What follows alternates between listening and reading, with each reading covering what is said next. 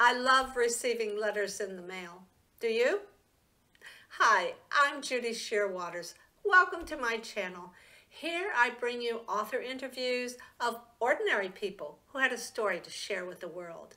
I also bring you short writing prompts so that it'll get your creative juices going in your own head and you can write your own words down, your stories down for your generations to come. Because you know what?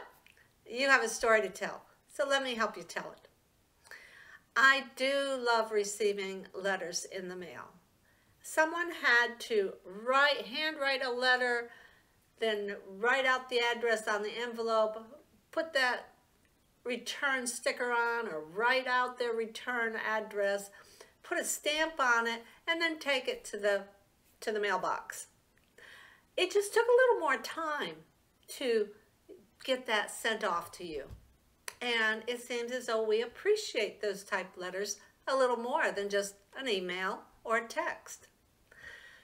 I have the last letter that my grandmother sent me the month before she passed away. And I have treasured this for years. She passed away in 1979. And she was not sick. She died just a month after sending this to me. And I just love it because it's in her handwriting that I recognize as Grandma's handwriting. And in there, she just tells me she loves me. It's so meaningful to me. So today, I want to challenge you to write a letter to a loved one. A letter to a grandchild or to your son or daughter. Write a letter where you're confirming your love for them. Tell them what qualities you really appreciate in them and your prayers, your wishes for their success in the world. When you're done with it, you can go ahead and mail it out, or you could just put it in your journal and leave it in your journal for later days. If you enjoy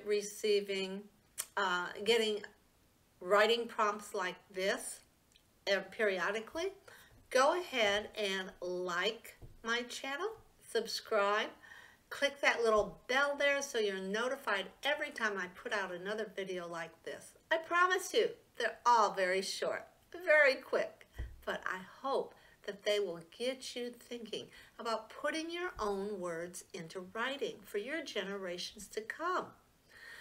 So, until next time, I'm Judy Shearwaters. You have a story to tell. Let me help you tell it.